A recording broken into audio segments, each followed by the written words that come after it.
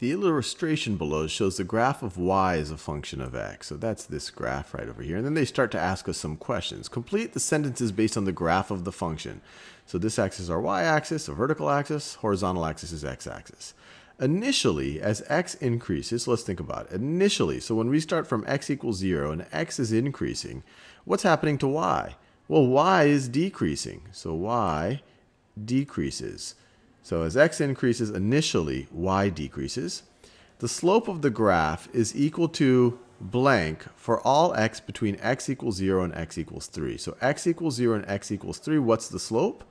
Well, every time we move 1 in the x direction, we move down in the y direction. We go -1 in the y direction. Move up 1 in the x direction, we go -1 in the y direction. So our change in y over our change in x, our change in y is -1 whenever our change in x is 1. So our change in y over our change in x, which is the definition of slope, is -1 over 1. So it's -1.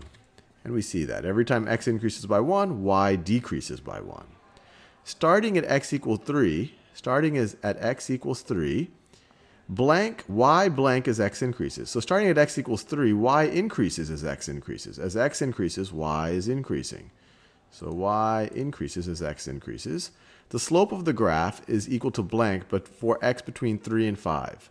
For x between 3 and 5. So when x increases by 1, y is increasing by 3. So change in y is 3, change in x is 1. Slope is change in y over change in x, which is 3 over 1. So the slope here is 3. Every time x increases by 1, y increases by 3. For x between x equals 0 and x equals 4, y, and let's see, we can pick greater than, less than, or less than or equal to, greater than or equal to, or equal.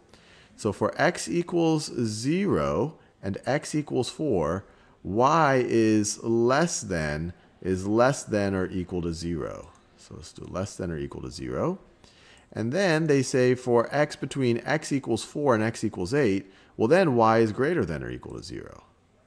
So let's make sure that we got it. We didn't make any careless mistakes here. Let's check our answer. We got it right.